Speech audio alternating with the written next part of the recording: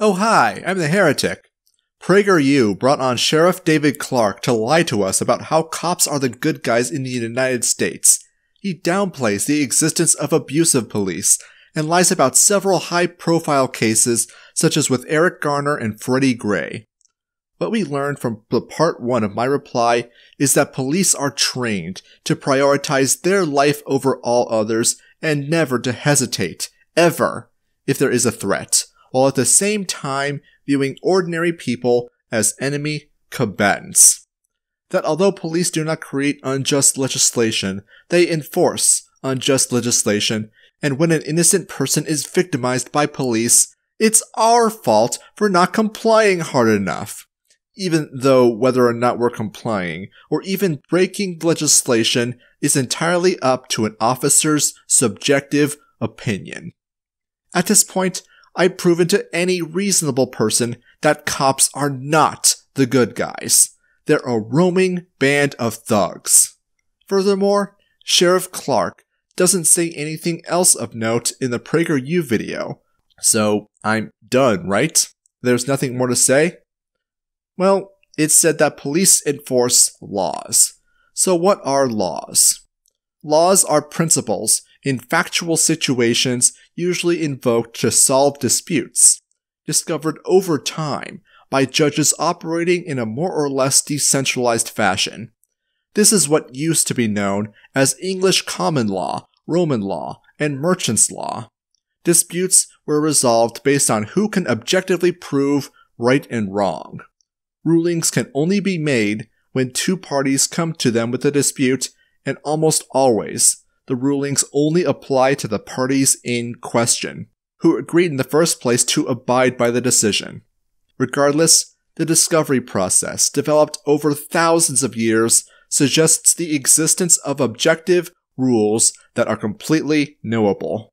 Laws, therefore, are objective a priori entities that are learnable through discovery, such as the laws of mathematics or laws of physics. Now, government legislation did exist, but at the time they were known as statutes or decrees. Nobody would have ever called it law. We understand common law today as deontological ethics, ideas such as self-ownership and the non-aggression principle. How theft is a claim to the ownership of another person's labor, which is slavery, by the way. I have a whole video going into more detail about that, so I won't get into it here. But the important part is this. Rights are derived from self-ownership and exist only in a negative sense, informing us of what we cannot do rather than what we ought to do. Of course, this brings up the question of enforcement. Negative rights require no enforcement, since all actors are passive, and getting a passive party to justify their inaction is no different than asking someone to prove a negative. You can't do it. Enforcement is defined as the act of compelling behavior to the enforcer's preference. You can't compel negative behavior. I mean, you can coerce someone to not do something, but compelling someone to a state of inaction is impossible, since someone is always doing something. You, dear viewer, are watching this video, for example. Contrast positive rights. A common argument is that people have a right to healthcare, as one example of positive rights. If so, then not providing healthcare to someone would be immoral. There are millions of things that anyone could be doing at any point that aren't providing healthcare to someone. When inaction means non-compliance, enforcement to compel behavior is required. When being moral is impossible, then the principle is invalid. At no point would positive rights ever be considered to be law. The passive party is required to justify their inaction under a paradigm of positive rights, and the argument is therefore invalid. No court with any concern for right or wrong would disagree with this. Now, do the police in the United States enforce laws? No! They enforce legislation. And legislation is when rules are determined by legislators, and when rules are determined by legislation, it is not bound by precedent or limited to what parties would voluntarily consent to. Without the ability for people to freely disassociate from the legislators, they lack the crucial feedback mechanism that their legislation is even socially necessary. Legislation just becomes opinions, given the stamp of approval by majority vote, subject to change at literally any minute. People are manipulated into believing this form of societal central planning can somehow be considered to be law. If this is too abstract or hard to follow, don't worry, I'll explain it simply. Law is universal and unchanging. Legislation is subjective and arbitrary. If police enforced law, they would have arrested everyone in the government centuries ago. But they don't, because police in the US enforce legislation. Because of the arbitrary nature of legislation, no person in the US could possibly know the full extent of the law, especially when they're constantly being added to and modified. 527 pages were added to the Federal Register on July 12, 2019, in one day. The idea that anyone would be in compliance with all of those rules is ludicrous. The real trouble is that anyone doing their best to follow legislation has to know the 0.01% of the rules that apply to them. But in order to do their job, the police have to know all of it, and how it applies to everybody. They can't, even though it's their job to. Thus, whether or not you're violating legislation is the opinion of any police officer and their fragmentary understanding of it. At least in High v. North Carolina, the US government admits that the law is arbitrary. But the fun thing about arbitrary rules, you can selectively enforce them in your favor. We can see this with police. Between 2005 and 2015, despite roughly 1,000 people every one of those years being killed by police, only 13 officers were convicted of murder or manslaughter. For every 1,000 killings, that's 1.3 convictions. Even if you want to argue that some of those killings were justified, hell, let's be generous and say 90% of those killings are in self-defense, that's still a 1.3% conviction rating for unjustified killings. I don't actually have the numbers for self-defense cases, but the shockingly low conviction rate should be damning enough. Since 2015, police have killed more people than so-called mass shooters by as much as 1,280%. 1,164 people were killed by police in 2018. According to the U.S. Department of Justice's Uniform Crime Reporting Program, there are slightly above 750,000 sworn officers in 2012. I'm discounting non-sworn because these guys are basically civilian support staff. And although the numbers are 6 years out of date, I'm going to assume it's more or less accurate to 2018 numbers. Using these numbers, police alone have a murder rate of 155.2 murders per 100,000 officers. The United States has a homicide rate of 5.35 for 100,000 citizens. Venezuela's is at 56.33 per 100,000 citizens. According to the 2010 census, there were 39,310,817 African Americans in the US. If you adjust the number of police officers to that number, the amount of fatal shootings in the US would go up by 61,010. This dwarfs the number of gun deaths cited each year by anti-property rights gun grabbers, which even then is inflated by counting things like suicides. This isn't a problem of some police officers, like the one mentioned by name in the last video. It's a pandemic. Police officers are the single most violent and murderous demographic in the United States by a huge margin. In the book Police Domestic Violence Handbook for Victims, the author, Diane Wentendorf, cites several studies showing a rate of domestic violence among police officers as high as 40%. Which makes sense. I mean, what are victims going to do after all? Call the police? How absurd is it that the very authorities meant to stop or prevent this abuse are the abusers? But surely there are other state agencies that can deal with these problems, right? The trouble is that they all rely on each other. not just in the sense of a common state interest either. Prosecutors rely on police to bring them cases, and as such, will be reluctant to try an offending officer in court, or will be more likely to accept a sweetheart plea deal. Police officers rely on each other professionally, and many higher or lower agencies draw ranks from among each other. The conviction rate of police officers should be all the evidence needed to show their insular, closed system. The conflict of interest in having a state employee convicting another state employee of wrongdoing should be obvious. The police department might put on a phony investigation, which will ultimately argue that the officer shot the man crawling on his hands and knees, begging for his life, did nothing wrong.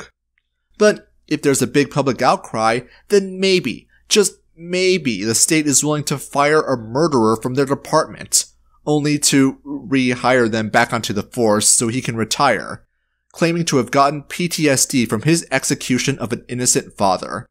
All so he can earn $2,500 a month in stolen taxpayer money for the rest of his life for doing nothing. And for those of you who don't know, PTSD is a mental health condition. The acronym stands for Giant F***ing Murder Boner. And then we have an unnamed New York Police Department officer who ran over a bicyclist for his own safety. New Orleans police violently tackled a man to the ground for playing a trumpet on the street in New Orleans, a city where that kind of stuff is common. A 14-year-old rape victim was tied up and then raped again, this time by LAPD sex crimes detective Neil David Kimball, who pled guilty to these charges. It's no wonder this kind of crap happens. It's the logical conclusion of incentives created by the state. You give a small group of people a monopoly to decide who breaks rules. Why are you surprised when they tell you that their own don't break any rules? Why are you surprised that this immunity to consequences has made them the most dangerous and bloodthirsty demographic in the US by a huge margin? Sociopaths are attracted to positions of authority where they can inflict their antipathy without repercussion. What other kind of person would carry out the government order to evict a disabled veteran from their home over $236 in money the state illegitimately claims? Who else would plant meth in people's cars during routine traffic stops just to get arrests? Who else would break into people's homes and throw fathers into cages for smoking a plant? Perhaps even more insidious is when governments demand police victimize people by mandating arrest quotas. Failure to meet a certain number of traffic tickets issued, criminal arrests, or any other police activity that results in the parting of you from your hard-earned money and freedom per month could result in police officers being punished, which could be anything from negative peer pressure to reassignment, pay cuts, suspension, or even firing. All because court fines and ticketing accounts for 21.1% of revenue on average for state and local governments, with some localities reaching as high as 80%. And that's not even getting into civil asset forfeiture, where if a police officer determines that your property might have been involved in a crime, they can take it. The victim doesn't even have to be charged with a crime, and the onus is on the victim to prove that their property wasn't involved in a crime. The police are asking you to prove that you weren't involved at your own expense just to get your property back. Whatever happened to innocent until proven guilty? But that's not the standard anymore, because retired murderers need their free government cheese. States and localities are hurting for money. Of course they'll turn to legislation enforcement as a revenue stream. For the cops, hell, for the whole department who refuse to go along with this extortion, they're simply fired. The whole department. How weird is it that the town of Ridgetop, Tennessee doesn't have cops and they haven't fallen into utter chaos? Almost as if this whole thin blue line stuff standing between us and the criminals is utter nonsense, especially since that the thin blue line are the criminals. How can I make it more clear that the state does not work in your interest when their criminal enforcers are legislatively obligated to steal from you and are given qualified immunity if you happen to be injured or killed in the prosecution of their duty. Like when Michael Vickers, a Coffee County, Georgia police officer, chased a fugitive into a family's yard, held children at gunpoint, attempted to shoot their dog twice, missed both times, and hit one of the kids in the leg. The case was thrown out. The family will receive no compensation from the trauma the state inflicted on them and the hospital bills. Qualified immunity guarantees a criminal officer cannot be subject to lawsuits for violating someone's rights. The argument in favor of qualified immunity is that it protects legislation enforcers and government workers from frivolous lawsuits, but I think you can see that not every lawsuit is frivolous. Like that lawsuit against a daycare worker by a 4-year-old's mother, accusing the government employee of strip searching and photographing her daughter. Nope, qualified immunity. Now let's talk about police shooting dogs. I think the way Radley Balko put it in the Washington Post, in too much of policing today, officer safety has become the highest priority. It trumps the rights and safety of suspects. It trumps the rights and safety of bystanders. It's so important, in fact, that an officer's subjective fear of a minor wound from a dog bite is enough to justify using potentially lethal force. In this case, at the expense of a 4-year-old girl. And this isn't the first time. In January, an Iowa cop shot and killed a woman by mistake while trying to kill her dog. Other cops have shot other kids, other bystanders, their partners, their supervisors, and even themselves when firing their guns at a dog. That mindset is then, of course, all the more problematic when it comes to using force against people. The Department of Justice estimates that 25 dogs a day are killed by police. However, the Puppycide Database Project, which has done its best to gather statistics, as the government does not, estimates that as many as 500 dogs are killed by police every single day. That's as many as a dog killed every 3 minutes. Meaning by the time you've heard this sentence, several dogs have been killed by police somewhere in America since the start of this video. Remember how police are trained? They are trained to never hesitate, always shoot first, and neutralize the target immediately. This means killing a 14-month-old Labrador Golden Retriever mix secured by a leash. A SWAT team killing a town mayor's 7-year-old and 4-year-old dogs after searching the wrong house for substances the state arbitrarily deemed illegal. The mayor himself was also shot 4 times, but luckily survived. A 4-year-old pit bull was killed by a SWAT team which came to the house to see if the family had electricity and natural gas. Arkansas Sheriff Keenan Wallace shot and killed a Chihuahua for barking aggressively. San Antonio police shot and killed Trixie, another Chihuahua, despite her being on the other side of a fence, literally not a threat to police officers whatsoever. Fully grown adult human, trained and equipped for the worst case scenario when it comes to violence, sees a tiny dog as a threat. This hyper-paranoia tricks them into thinking a 5-pound Chihuahua is a threat. Though when 1 out of 5 cases, hatchlings are either around or in the line of fire of a police shooting a dog, well, we should all be worried. This is a flagrant violation of the 4 cardinal rules of gun safety. The second rule, never point the gun at something you are not prepared to destroy. And the third rule, always be sure of your target and what's behind it. Police are trained to not only prioritize their safety, but to place themselves and their well-being above the people they are supposed to protect. Rather than protectors and peacekeepers, they're gunmen, soldiers. Actually, no, because that's an insult to those serving in government militaries. Stephen Mader was an Afghan war veteran who joined a West Virginia police department.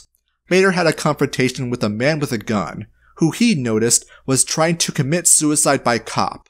Rather than shoot him, Mader tried to talk him down.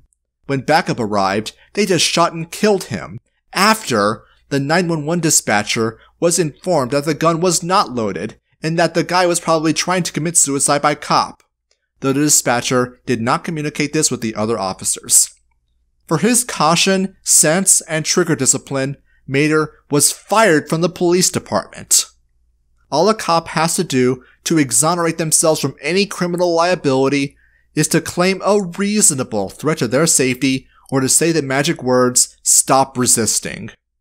And besides, it's not like police dogs are safe from the threat of officers either, who will be as cruel to them as they will be to you. But don't you dare touch a police dog. Are these the actions of someone who's sworn to serve and protect? Would you tolerate a man in your community who did half of the things I described and claimed they were necessary for your safety? But then why do we accept it when they call themselves police officers? What do you think about these people being just as powerful, just as strong, and just as well-funded as the US military? The mainstream media in Hollywood, which are controlled by the state, pushes forward narratives of heroic cops putting their lives on the line to stop criminals. But what cops enforce isn't law, it's legislation. And legislation means the rules are whatever any state agent says they are. Cops are trained to never hesitate, to always pull the trigger first, and because they are state actors, legislation does not apply to them. They will kill, steal, and rape.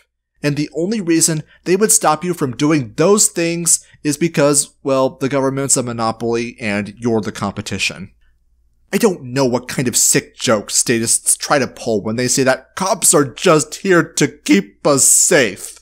But I heard it before, and it wasn't funny the first time. Our freedom was traded for safety against our will, and we lost both and gained neither. Look, I want law and order too, but if this is what law is, then I'll take my chances with chaos, thank you. In a stateless voluntary society, there would be no centralized bureaucracy or monopoly on arbitration that would shield security agents from liability. They would be accountable to their customers and required to pay any damages to private property they can be proven to have caused. Since hyper-aggressive belligerents make security agents prone to liability, they'll be trained in de-escalation techniques and non-lethal subdual. They'll likely still be armed because the worst-case scenario can still happen, but it will be the absolute last resort, rather than their go-to method or threat neutralization, or simply because they want overtime hours. A belligerent militant is a liability for any private security company. And because there's no state and we have a system of common law again, in other words, actual law, victimless crimes won't be a problem. This will mean less recidivism, less crime. Private security, being liable and accountable for their actions, will respect those they're supposed to protect. Any cops that can be loosely characterized as good has an interest in seeing the collapse of the state, since they will be better paid for their expertise in the private sector. The trouble is that what we have is institutionalized chaos. Arbitrary rules, where anyone can be arrested for anything at any moment, and the police are judge, jury, and executioner.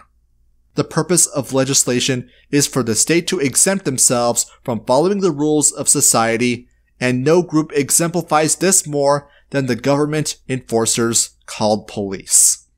Look, the problem starts at the academy. New cadets are indoctrinated with a military mentality. With them as the soldiers and us as the people that battling. We're either collateral damage or combat fatalities. Either way, the reality's that it's not gonna stop. Cause this is what happens when you call the cops. For people who are still under the mistaken impression that the state serves their interests, fearing the chaos and uncertainty of a free, voluntary society, well, what have you got to lose? Questions, comments, critique? Did you learn anything? How would you feel if I told you that most of the examples of badge abuse I cited in this video happened between this recording and my previous video? Leave a comment below. Support me on Patreon. Like, share, and subscribe to become a heretic today.